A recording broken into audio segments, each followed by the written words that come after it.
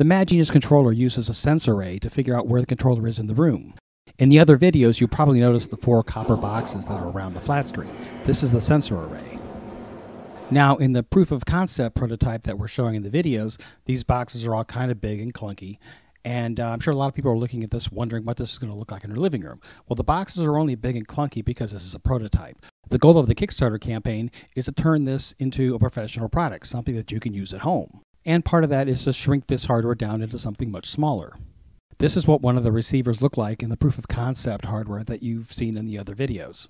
When the hardware is miniaturized, each receiver is going to end up about the size of this little black box. In the prototype, these large receivers were attached to this large yardstick with Velcro. Once they've been miniaturized, they'll be small enough to attach directly to the flat screen, either with double stick tape or with Velcro.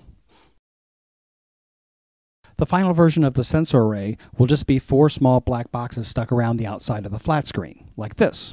You can see one small sensor at the top of the screen in the center, and then the other 3 are across the bottom. That's all there's going to be.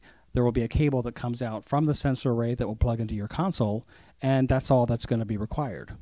So check out our other videos, and if you haven't already signed up on our website, go there and sign up. We're just about done with our Kickstarter video, and that's going to be going live soon, so sign up so that we can send you updates.